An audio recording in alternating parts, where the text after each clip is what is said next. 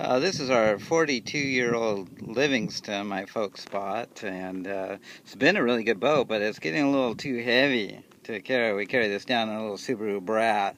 The pieces can stack inside one another, and I've used carbon fiber bulkheads you can see in there, and the idea behind this is no bolts, no pins, no tools required to put it together. You can see I have this little Madonna thing going on both sides, and this fitting pops in here into this socket. The tube just keeps it from going too far back into this socket and losing it when it's separated.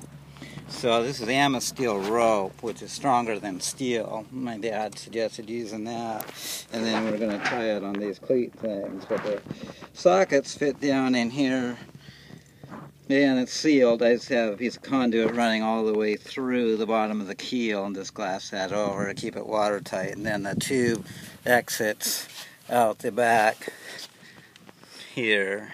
You pull these ropes, cleat it up, tighten it up. So my wife will demonstrate how we put this together. Like, again, no tools required.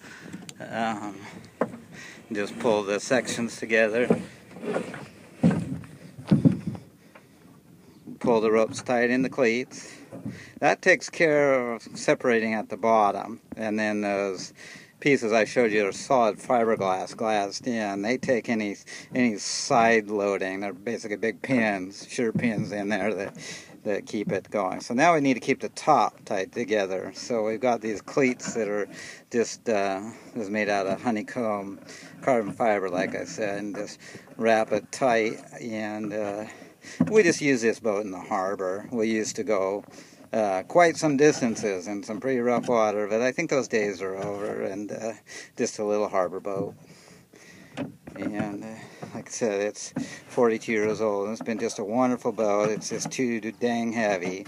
It's too long to fit in the Brat. The pieces stack together, and it's just really easy. Probably about 80 pounds a piece.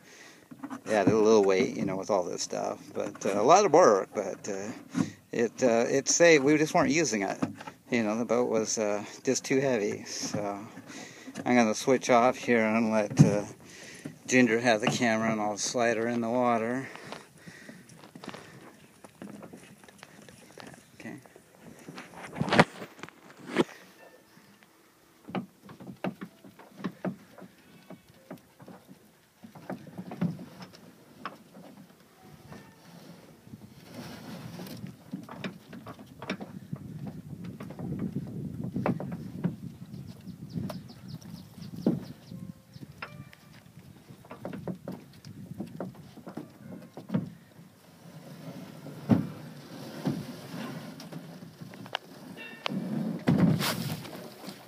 There you go. No tools, bolts, or pins. We can do it faster if we're not narrating. And we're going to put a 6-horse outboard on this and go cruise around.